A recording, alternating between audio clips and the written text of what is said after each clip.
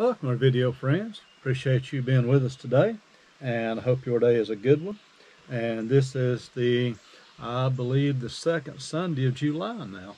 We're moving on into the month of July. It seems that the days and the months fly by these days, and summertime is upon us. We're into the first real month of summer now, and it's the time of the year when the garden vegetables start coming in, tomatoes and green beans and corn. And so it's a good time of year for those of us who like to have fresh garden vegetables, and that can be a real treat. And some of you know something about that, and it can be a real blessing if you're pretty good at your gardening skills. But it's the time of the year for it to come about. We've had a lot of rain this summer and good warm sunshine, so vegetables should be doing very well this year.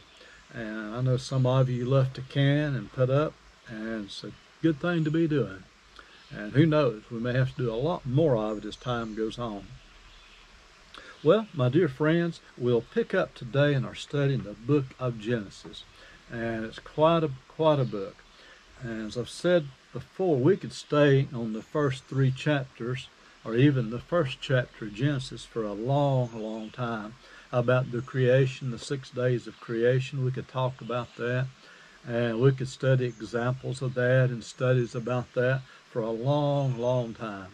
But nonetheless, we'll leave that where it's at. I've said what I've said about it, just in general terms, and that's what these studies are intended to be, not to go to seed on any one point and to linger there any longer than is necessary, but to move through the scriptures and to give us a good overview of the scriptures as we go through them.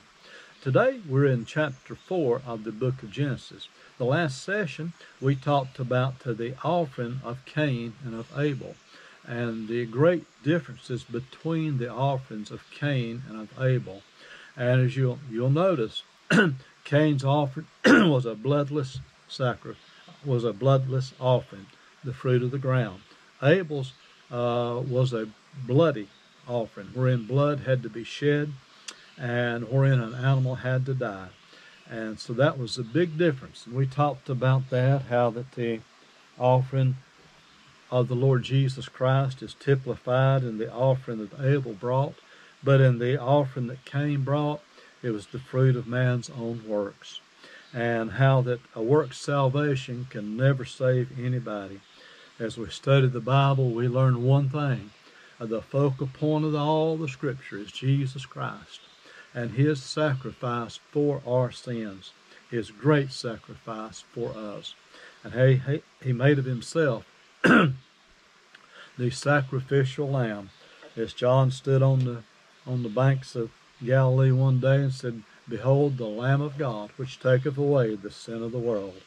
Abel's offering is a type of that.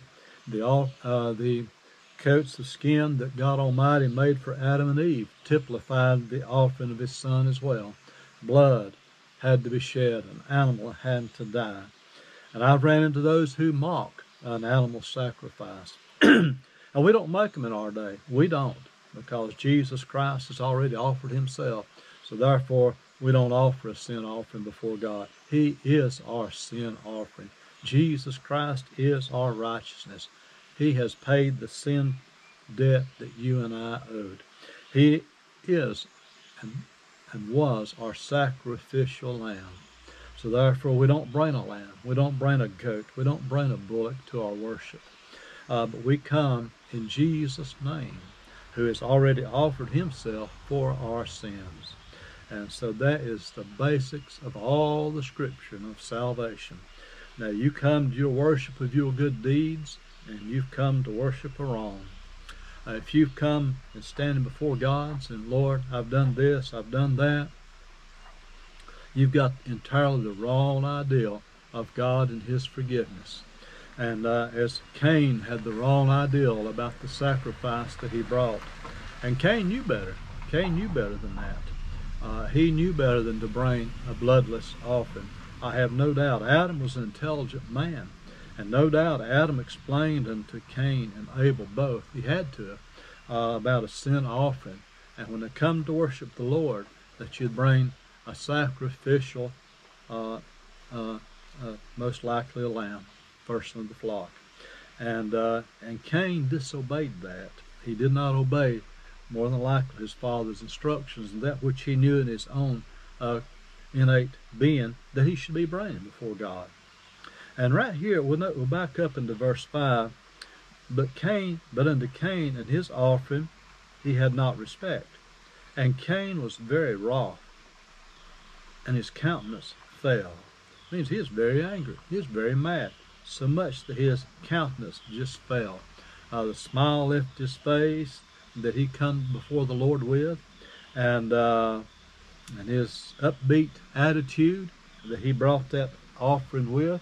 Well, but it all fell when he realized that God would not accept his offering. Now notice this right here, his anger. We're going to see more of his anger in the next few verses. He became very angry about the matter, that God would not receive and respect that offering. Very angry about it. The Bible says he's very wroth about it. And if you never see the flesh rising up in the book of Genesis, right here is one of the first instances of a man getting very, very angry, so much to where he even killed his brother later on. And anger is getting the best of him, and his countenance fell. I mean, you can see it all the way through him.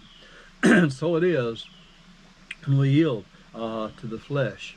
Anytime we yield to the flesh to do whatever it prompts us to do, our countenance will fall. Anger is very apt to set in, and anger is a work of the flesh, no doubt to that. And his countenance fell. And you could tell it by looking at him, and that things were not happy in the life of Cain. And Abel, when he brought his offering, I imagine Abel left that offering with an upbeat attitude, with a cheerful countenance, and a happy countenance, and a happy heart, and a happy spirit, because his offering had been accepted. And right here you see the great difference between religion and between true worshipers of the living God, and could we also say true Christianity. And as somebody has rightly said, Christianity is not a practice, but it is a person. The person of Jesus Christ is what it's all about. And still today, I mean, people can get really riled up with you and with preachers when they hear that their good works do not save them. And sadly, I've heard churches and I've heard sermons where to the contrary, and where they tell people, you do good and God will accept you. You do this, you do that. All the while missing the point of Jesus Christ and his offering. And I tell you, and I've met people too, personally I've met people, and whom I've witnessed to, and they will start telling me about how good they are and how good they've been. I've had that to happen more than once. And I have witnessed actually to a lot of people, and I have given out multi-thousands of gospel tracts, and me and some guys from the church, we have gone out many years and talked to people and inviting them to church and talking to them about their soul and their salvation. And more than once, I've had people to say, well, I'm all right.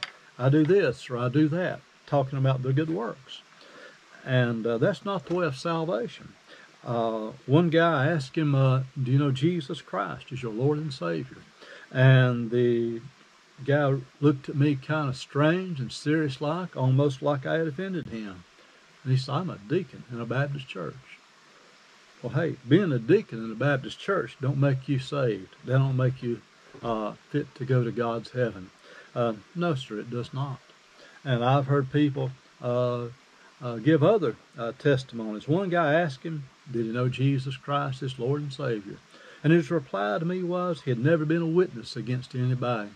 I thought, what's that got to do with knowing Jesus Christ, your Lord and Savior? And truthfully, not a thing. But you hear replies like that. And I guarantee you, almost anywhere you go, you can find people who think that they're pleasing God by bringing the fruit of their ground and offering that unto him. All the other religions of the earth, you know what they teach? Some of you do. They teach do good, and God will accept you. Bring your monies, bring your good works. That's what it's all about. And it's a bloodless religion is what it is. But those who know Jesus Christ and true preachers of the faith that's described in this Bible, they'll preach a bloody sacrifice in Jesus Christ. Believe upon him. God's not interested in your good works as far as the offering for sin. He does not accept that. And we are saved unto good works, but we're not saved by them. The Bible is so clear about this matter. I don't see how people miss it, how they get it so confused. But I run into people all the time and hear about people all the time who are thinking their good works are going to take them to heaven. There was one dentist that I knew, and his wife was telling me about his fate, and she said he was this, and that. No doubt to it. Never did she tell me that he knew Jesus Christ as his Lord and Savior. Never did she mention that. And so I took their odd that they was kind of leaning on his good works to do that. And so we can learn a lot right here about the Lord God and about salvation and what God truly accepts and what he doesn't accept. As I said before, you pull out the false cults that you want to in this world, and you pull them out, and they'll tell you their teachings are it's usually like a steps climbing up somewhere, and they'll give you the first step, the stuff you're supposed to start doing. Then they'll give you the second step if you've got that mastered, or they'll give you the first degree, second degree, and third degree on up to like a 32nd degree. And some of you know what I'm talking about. And they'll teach you that if you'll do this, that you're definitely going to go to heaven. All the while ignoring Jesus Christ and his sacrifice for our sins. Now that's a sad group, and that's a sad commentary on some of these people who are so far from the truth and so deep into personal do-good works. And you can go to hell being the 32nd or the top step of these religions as sure as you're born if you don't know Jesus Christ, your Lord and Savior. And you're going to miss it altogether. It's altogether a bloodless sacrifice is what it is, and a bloodless offering. And as Cain did not get his offering accepted, yours will not be either. Mine will not be either. When we who know the Lord, when we get down to pray, we go there in Jesus' name. When we die and we'll go to heaven, it'll be because of the good work and the finished work of Jesus Christ, a bloody work, a sacrifice of his own body and his own life was given. And upon the cross, a horrible death that he paid for you and I. His blood was shed, and the spear pierced his side, and the blood flowed out of his side. The crown of thorns was pressed upon his brow, and no doubt blood flowed over his face. The book of Isaiah tells us his visage was so marred more than that of a man. When you look, if you could look upon Christ as he hung upon the cross, he would not have looked like a man because of the beatings and of the bloodshed and his hanging upon that rugged cross. That's what you would see. And you couldn't recognize it as being a recognizable man according to the Bible. And so a bloody sacrifice it was, a very bloody sacrifice. And those that took him down from the cross, no doubt they had bloody hands where they reached up to touch the body of Jesus Christ, to take him down and to wrap him in the burial cloth and to put him in Joseph's new tomb. And no doubt those the cloth that it was wrapped in was blood-soaked, and no doubt to that. And so the blood of Jesus Christ was shed for your sins and mine. And good works could never, no human good works could ever substitute the finished work of Jesus Christ upon the cross.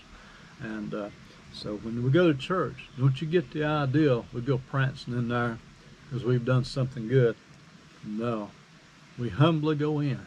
We humbly go before the Lord, realizing how worthless a sinner that we are, how great we are in need of Jesus Christ.